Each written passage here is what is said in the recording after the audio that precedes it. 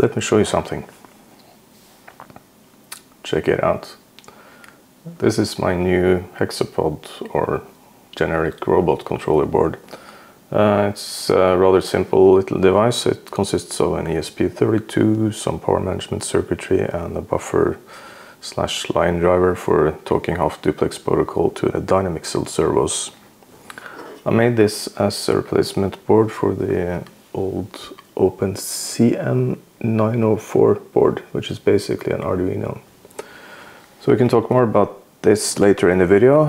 First I'm going to show you some of the new features I've added to the simulator.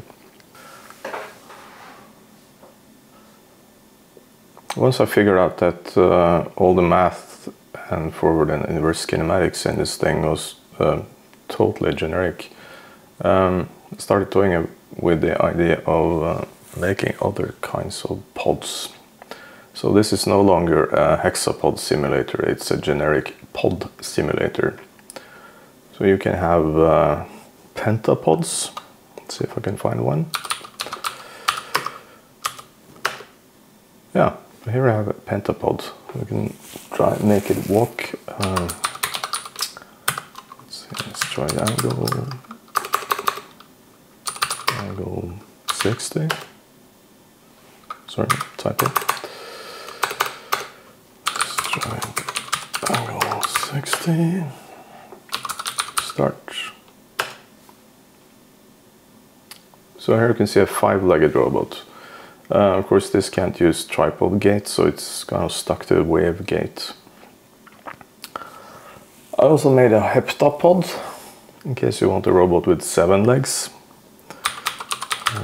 See if I can find that. Yeah, here you have a heptapod. See if we can make it walk. Let's try vector 50, 20. Start. And of course, since this has an odd number of legs, it's also constricted to the wave gait. I thought it would be fun.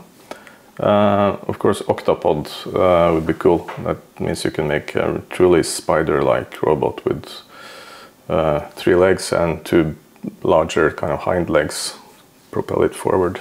So, so far the code is restricted to having legs evenly spaced around the body, but the math don't care. I could of course made kind of a layout editor in case you want 3 legs on one side and 3 legs on the other. That shouldn't be any problem. It's probably easier to do it in a definition file than to do it interactively. So I've also added the possibility of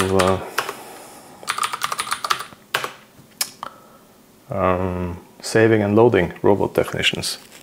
Since you can change the lengths of the legs or default angles and so. Let's see if we can, let's see, set tibia length. Try and shorten the tibia segment to, let's say, 50.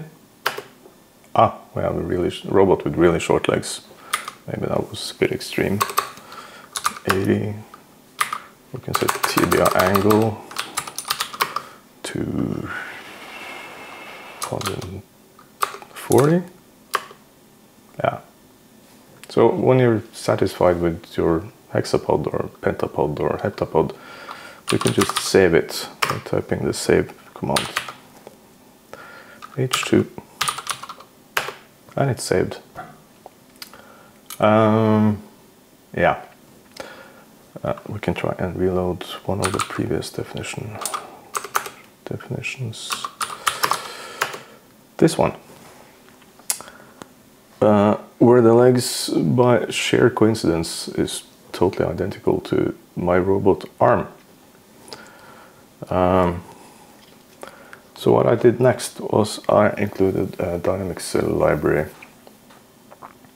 in the code, so I could stream servo angles via the OpenCM904 from the simulator to this robot leg / robot arm,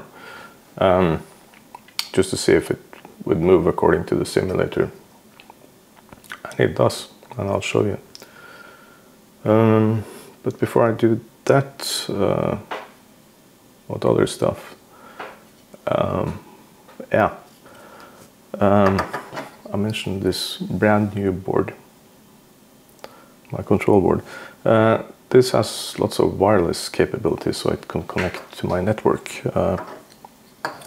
This has to be tethered to the robot.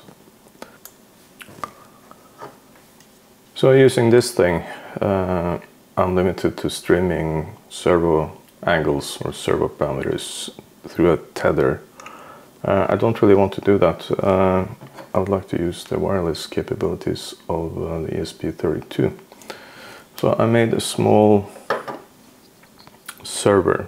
Initially I was thinking I could run the whole thing on this, but why should I do that when I can use a much more powerful computer with sensors, using sensors that are not even on the robot. I can use cameras or other kind of sensors in the room to control it, and run the controller on a powerful PC, and then I can just stream servo angles or robot parameters through the controller board.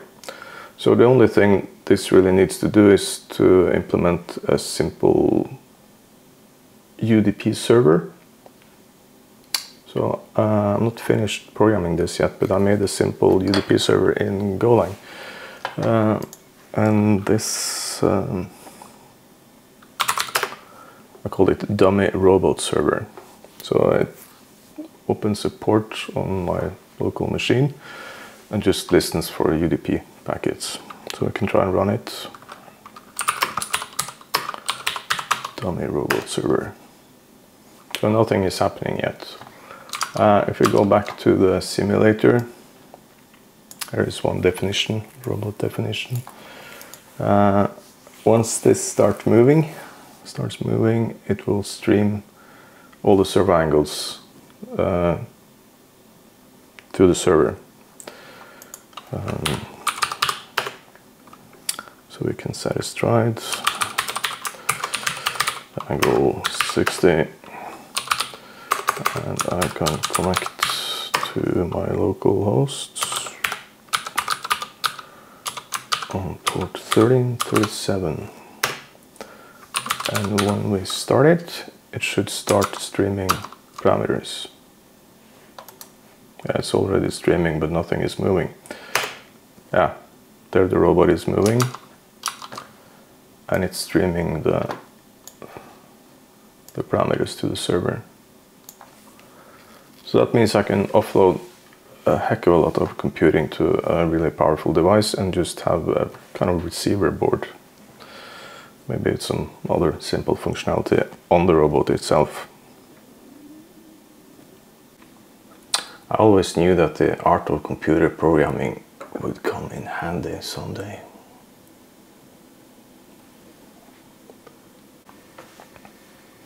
This is the test setup.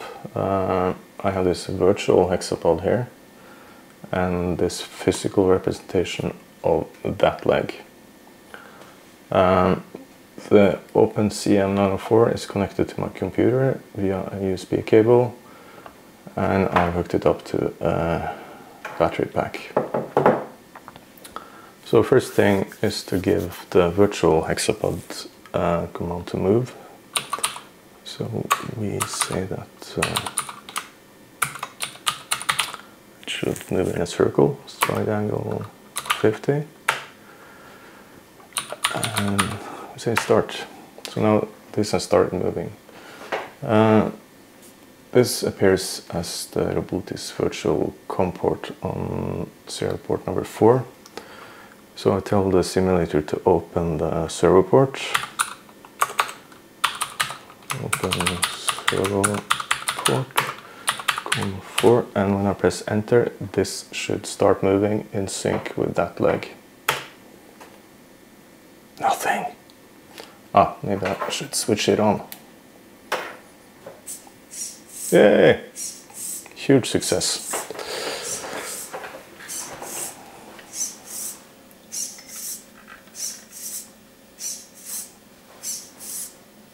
So here you can see it's following the movement of this one.